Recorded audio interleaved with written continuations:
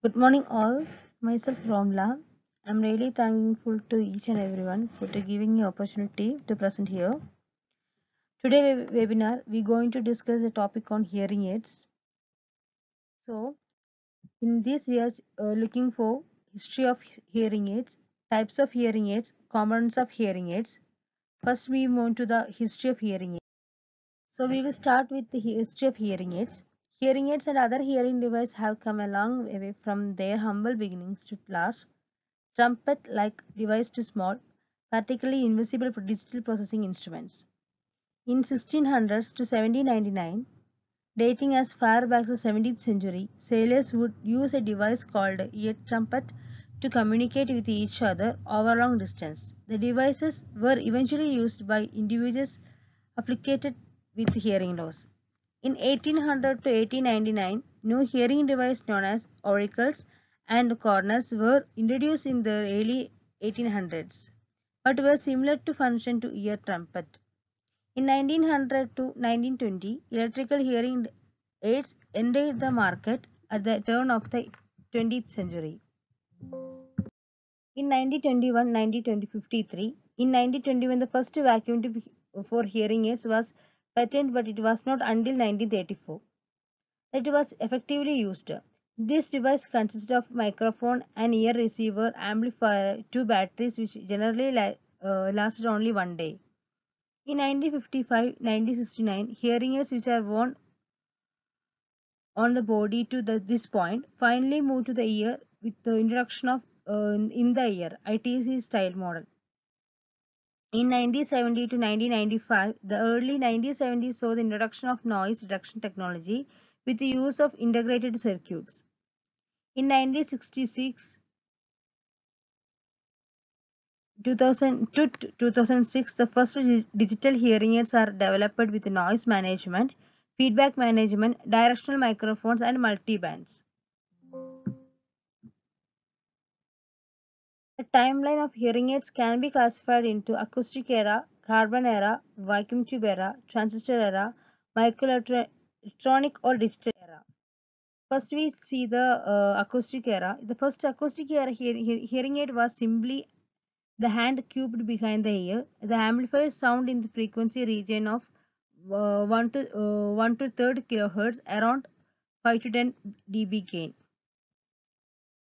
In 1984, Berger was done a study about animal horn. Animal horn were also in use in 20th century.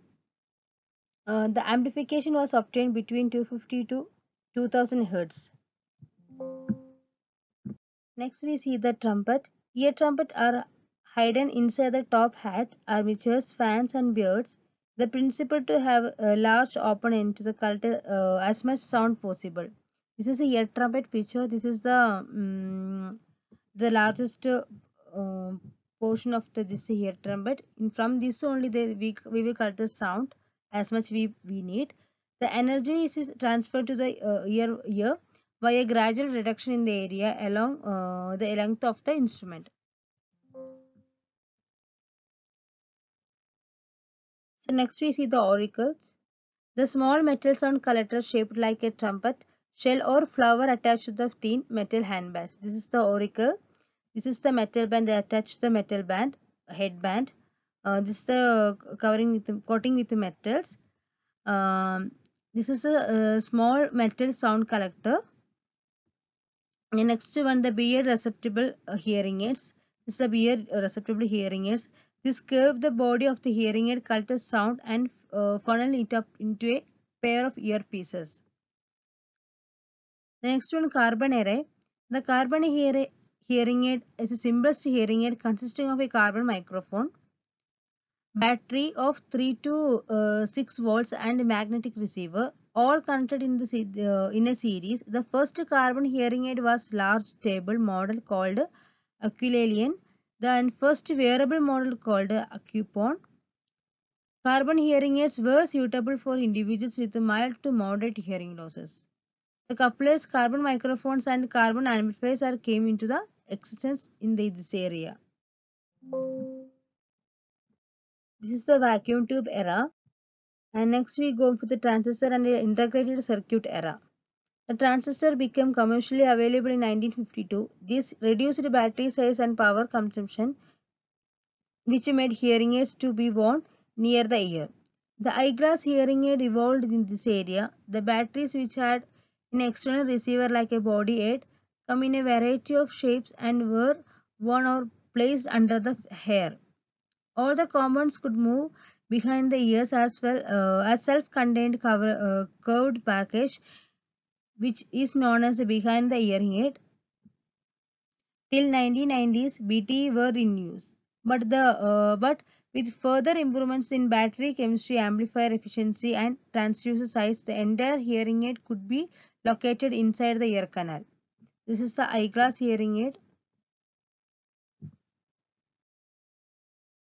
Then next we move to the digital era. In 1987, digital circuits and digital memories took over potentiometers and integrated circuits. These circuits enabled the amplification characteristics of hearing aids to be adjusted by the clinician with greater flexibility and precision. Here the sound waveform is converted into a series of number of numbers and manipulated using digital circuits. In 1996, fully digital BTE, ITE, ITC became commercially available.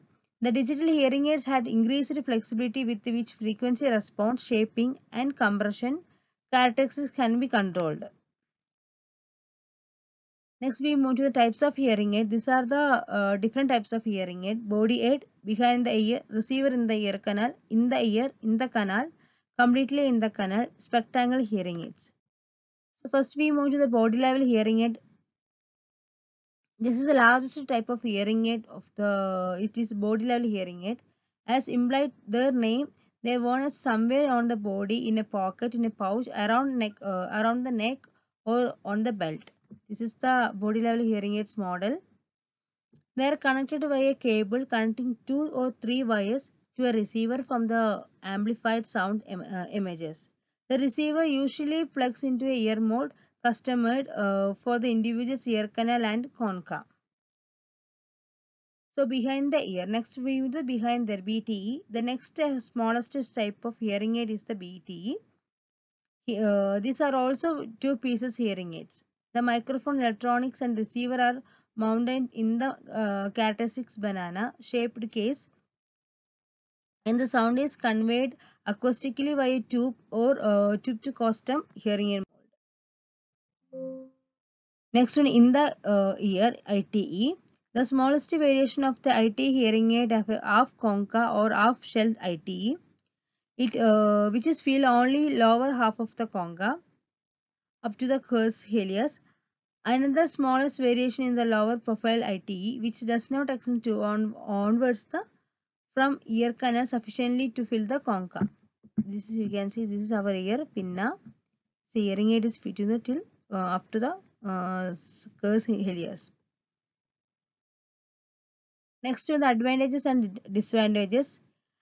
Acoustically, ITE instruments are superior or other types. The microphone is situated within the ear, thereby taking advantages of the pinna function. The receiver is located near the tympanic membrane as possible, resulting in the enhancement of high frequency information due to small cavity enclosed by the instruments. The first advantage is comfortable to wear, less durable than the other types. They can frequently malfunction because of the intrusion of debarrage. Next one, in the canal. When the IT hearing a sufficiently small portion of the cavum coca and outer face is parallel to the ear canal opening, it is referred to as an in the canal hearing aid. Next one, receiver in the canal. Receiver is located in the canal rather than the BTE case. An electrical cable rather than the acoustic tube runs from the electronic to the ear canal. This is a receiver in the canal. This is a receiver.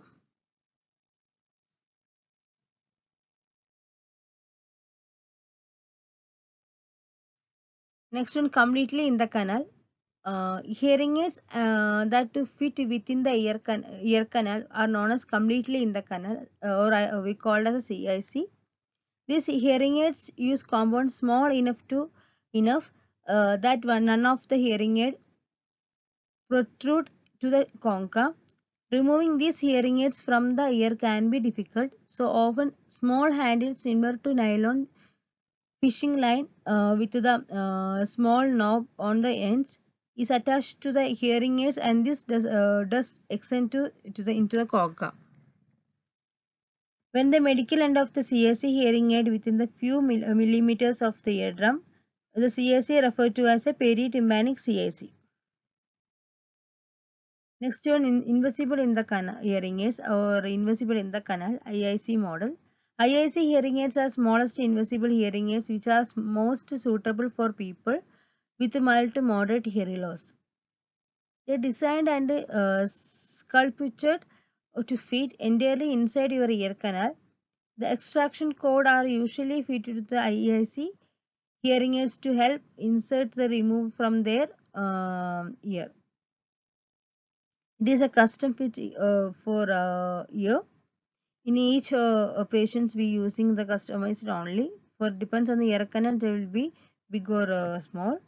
A deep fitting IIC hearing aids can be really reducing the sensation of the occlusion. This is the IIC model. So one is the latest one is the old IIC model. This one helping the small thing to from here to we can remove with this one.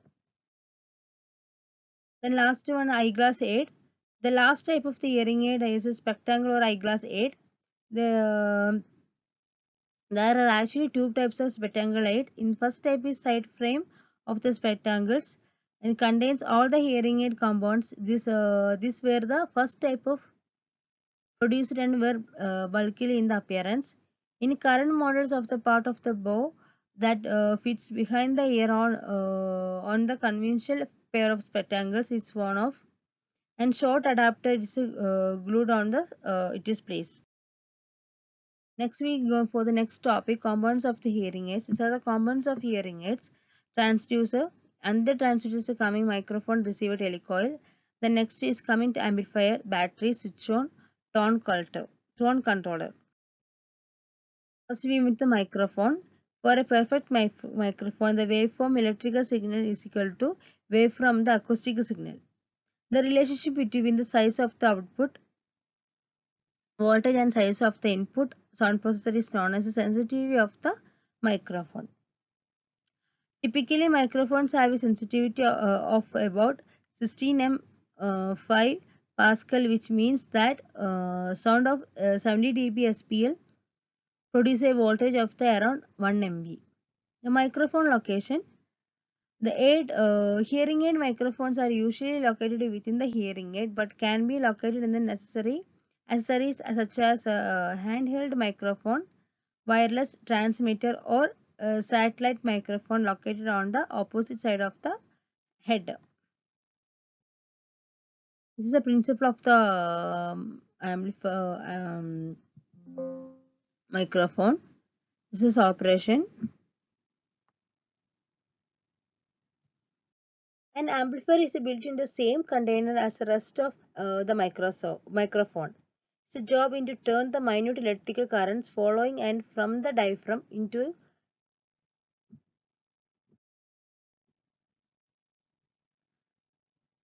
larger currents that can be passed on the main hearing aid amplifier. The microphone amplifier is sometimes referred to as a FET, but it was made using type of transistor known as the field effective transistor.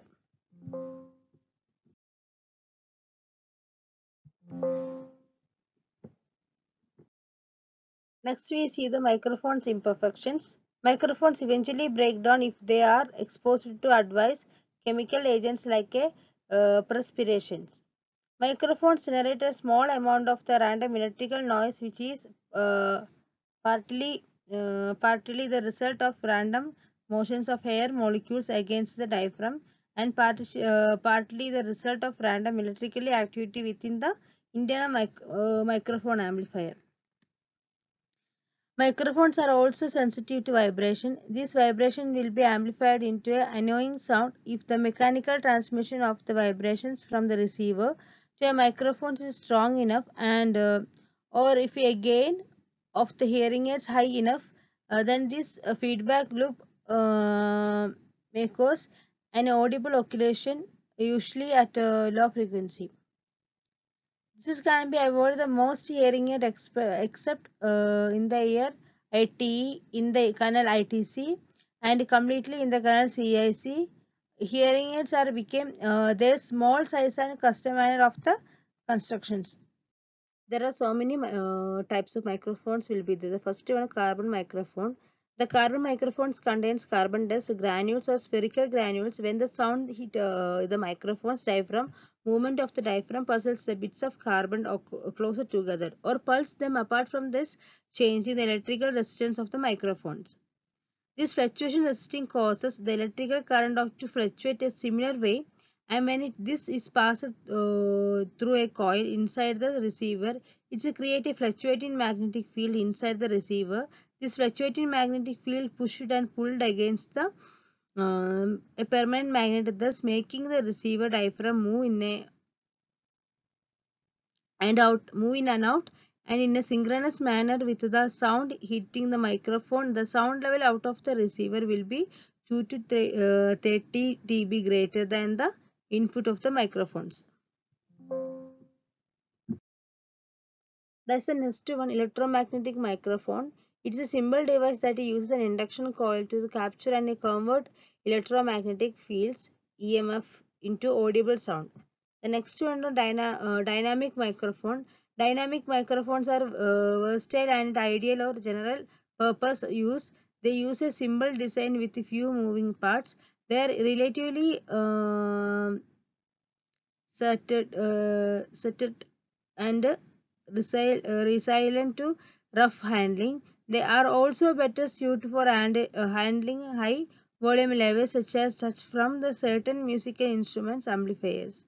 They have no internal amplifier and do not require batteries or external power. The piezoelectric and crystal microphone. A contact microphone, also known as a piezoelectric microphone, is a microphone that sends of audio vibration through a contact with a solid object. Unique normal air microphones. Contact microphones are almost completely intensive vibration, but transmits only structure-borne sound. The crystal microphone uses electric effect of the Rohel star salt.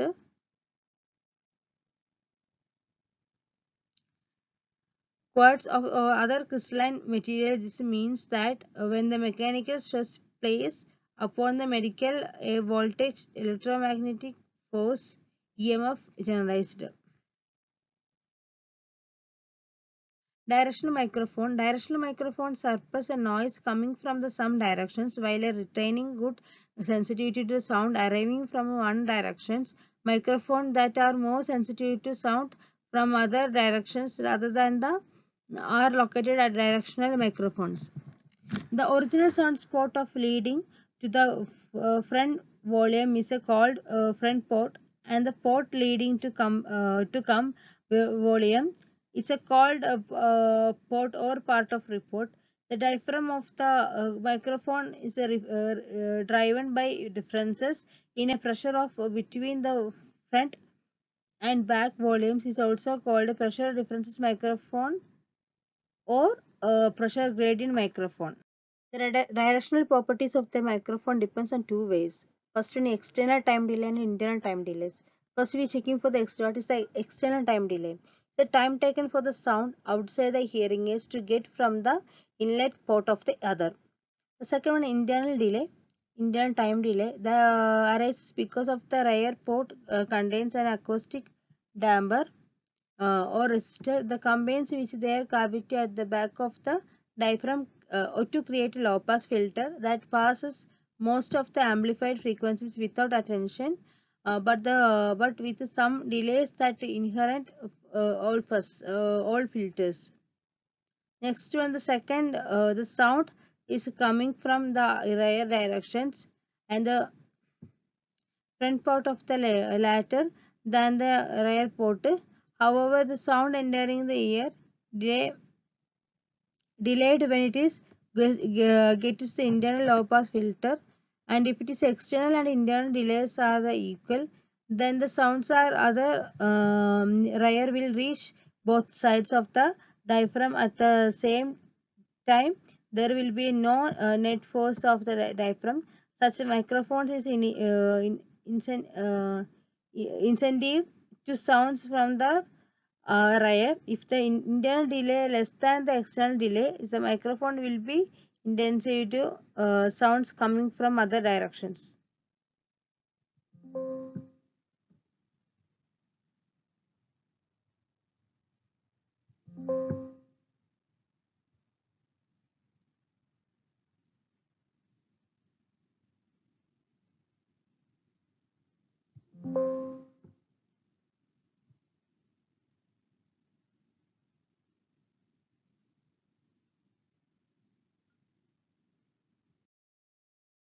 The directional microphones are particularly important to hearing aids because they are only a form of signal processing that can be improve the signal to noise ratio (SNR) in a way that leads to improve the intelligibility. The next one, the omnidirectional microphones is almost equally sensitive in all the directions. The second, with the bidirectional microphone, picks up the sound from the other side, from back or front. They eventually equally well, but it is very much less sensitive to sound arriving from the other directions. This type may be useful in those situations where two speakers are facing each other with the microphones between them. Dual microphone hearing aid next. To separate omnidirectional microphones, each with one inlet port, are used instead of the single microphones with two ports. The output from the second microphone is electronically delayed and subtracted from the first microphone output improve the performance. When an ambient noise is not a problem, the user can switch off one of the microphones. Next topics we going to discuss amplifiers. The basic function of the amplifier is simply to make a small electrical signal to the larger electrical signal. The amplifier can do three things. First one, they can make the voltage larger but not affect the current. The second one, they can make the current larger but not affect the voltage. Third thing, they can make both voltage and current larger. The job of amplifier is to make a power from battery and transfer into the amplifier output in a manner controlled by the input signal. Next one, amplifier technology. How does it work? The key element in amplifier that allows the current to be controlled by the similar current is a transistor. Amplifiers usually are made up of the several transistors and resistors connected together to provide a better performance than the achievable with the single transistor. These multiple transistors and resistors are made using photographic and chemical technique into integrated circuit. Complete amplifiers also need other electrical components, diodes and capacitors. For performance, the most noticeable deviation from the ideal course of when a singles get too larger from an amplifier to handle properly. Peak clipping and distortion. Amplifiers cannot produce singles larger in a voltage than some specified maximum. If the biggest signal in the amplifier is near this maximum and either input signals level or gain of the amplifiers is increased, the amplifier will clip the peaks of the signal. Output amplifiers, hearing aids and many may contain many amplifiers. The final amplifier called output amplifier. There are four varieties of amplifiers used in the hearing aids, referred as to a class A, class B, class D, class H.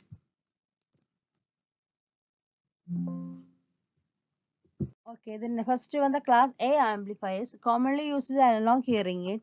It's a called single-ended output stage because it is only use a single output transistor to drive the receiver. To prevent the distortion, the output this transistor supplied with half of the battery voltage. which therefore limits of the possible voltage swing across the receiver and hence the current that drives and receiver. Class A amplifiers are typically found in the hearing aids with lower gain and power that are used to fit a mild to moderate hearing loss. Class A amplifiers provide a simple and effective amplification in these situations. Class B amplifiers. A Class B amplifier is used to output transistors as opposed to the single transistor used in a Class A amplifier. One transistor is amplifies the one half and the other transistor amplifies another half. The receiver has a third electrical connection in the center of the coil. The electrical driver coil inside the receiver are connected to the such that they will add two halves of the signal coming from the output transistors.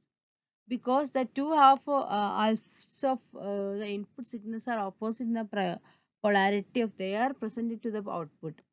The transistor's output phase, this type of output stage also called push and pull output stage. Because of this configuration of peak to peak voltage across the receivers rise to nearly 4 times the battery voltage.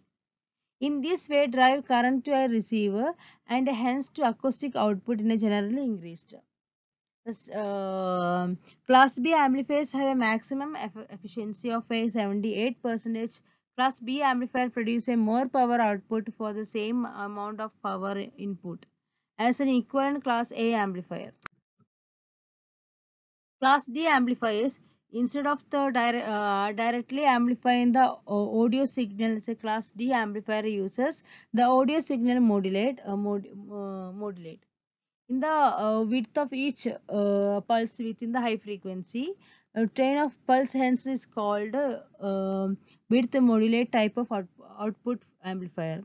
Class D output stages may be used to both analog and digital hearing aids. Class D amplifiers has a theoretical maximum efficiency of 100%. High efficiency of higher undestroyed output signal present to the receiver. A class A D output stage will be have a 3 dB greater ability to amplify a signal equivalent to class A output stage. Class H amplifiers. Class H amplifiers are one which connected to the two output power supplies. A low voltage is used to low input signals levels. Then a higher supply voltage automatically connected when the input level exceeds limits of low voltage supply. The results high efficiency of output stage for amplification of speed situations that consist of mostly of low input level with only occasional demands and amplification higher signal levels. When a strong signal begin amplified, the bias current is increased. And when a weak signal being amplified, bias current is decreased. This is enables to amplify the operate the maximum efficiency to possible for a class A device, but this is still less than efficiency possible with the class D devices. Next one, compression amplifiers. In hearing is the compression peak clipping we all know. This amplifier helps change the amount of amplification in the input level changes. A compression is nothing more than amplifier that turns on the on gains as the input to the amplifier increases. As a sensory neural hearing environment have a dynamic range so smaller than the normal, so that less than amplification is required for intense sound that the sounds than for work viewpoint. Weak input sounds its job a compressor amplifies to provide required amount of amplification and a decrease in the input level increases. A compression amplifier is also called an automatic gain control AGC or automatic volume control AVC. Next topic is a receiver. Receiver is an electroacoustic transducer converts the electrical signal to the acoustic signals. This hearing instruments receiver must highly efficient and capable producing very high output SLPs. The hearing aid instruments receiver work in accordance with the electromagnetic principle. A current following through a coil causes it to behave like a management, that is, It's form a magnetic north or south pole depending on the direction of current. An alternating current flowing through the coil causes a shift in a polarity of the coil. Corresponding to the alternating current, thus a continual change in the directions in the magnetic field and lines, and an alternating magnetic field is a result. This is the principle of operation of the moving coil from the receiver. Next one, telecoils. Telecoils is a small coil wire that produces a voltage when an alternating magnetic field flow through it. The electrical converts the magnetic energy from the telephone handset into the electrical signal. Early telephonic receivers radiated a small magnetic field united by the product from the loudspeaker.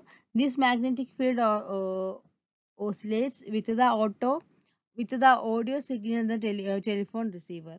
The oscillating magnetic field can be sensed by the small coil of wire placed near to the loudspeaker in the telephonic handset. A small electrical voltage signal proportional to the telephone acoustic signal then appears between the two ends of the coil wire. This signal can be amplified into provide a usable signal for the patient with hearing loss. Next we go into the batteries. Batteries are devices that store electrically energy in a chemical form. The battery provides the increased signal power that the hearing aids delivers to the to aid wearer. Hearing aids and batteries are sometimes called cells or button cells. The important characteristics of the battery: first one, voltage, capacity we need to check, electrical impedance and physical size. The batteries are most commonly used for hearing aids using the use zinc and oxygen as their batteries, one is a negative and one is a positive electrode respectively. So batteries are known as zinc and air batteries. Whatever their physically size, they are generally approximately 1.4 volts. When not counted, approximately 1.2 volts to 5 volts. When they are using, when the zinc is close to depleted, the battery voltage drops suddenly and hearing aids get weaker, more distorted, and eventually ceases to operate once the voltage became too low. Few hearing aids are well operable once the battery voltage drop below 1.0 V voltage. Some hearing aids become unstable when the battery is near end of the life. The hearing aids emits low frequency tone or noise. This can sound like a motorboat, and phenomenon is called a motorboating. Other combination of materials that are sometimes used in hearing aids are mercuric oxide and zinc, which generate 1.35 voltage. Silver oxide zinc, which is generate 1.5 voltage. Body level hearing aids are use larger batteries such as AAA size. These have a manganese dioxide or zinc their electrode material and also generate 1.5 voltage. Other batteries sometimes used in a body aids use ethylene instead of zinc their negative electrode and one several material as a positive electrode. These are more expensive, have a higher capacity and generate 3 voltage. These are the different types of battery sizes. Um, 18 size, 675, 312, 10 size.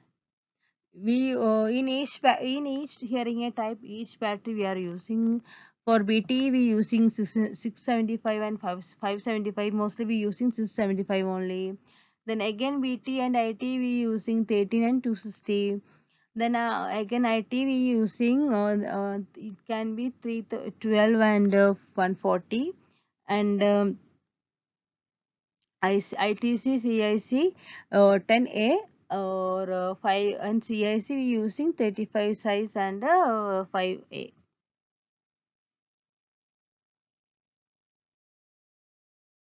Then nowadays it is a rechargeable batteries also available. Rechargeable cells can be discharged or recharged several hundred times. So the battery also only have a replacing every 3 years. The disadvantage of rechargeable cells are their capacity around only 10% of the non-rechargeable cells are the same size. So that rechargeable cells are that recharging must be performed regularly, often every night. So the switches to turn the hearing aids on and off, to change the operation of hearing aids from the one function to another, to change the acoustic characteristics of hearing aids, other sides of the characteristics of software. To tone control can be located on the outside of inside of the cases as a switch and a screw adjustment. A tone control is generally through the of a circuit designed to provide a high or low frequently emphasizes. The tone control is a filtered network located between stage amplifier. If the frequency emphasis is desired, high pass filter network is used. Commercially, low frequency emphasis low pass filter network is used. They are marked as an H, high frequency emphasis, L, and normal response. These are my hearing aids topic. Thank you.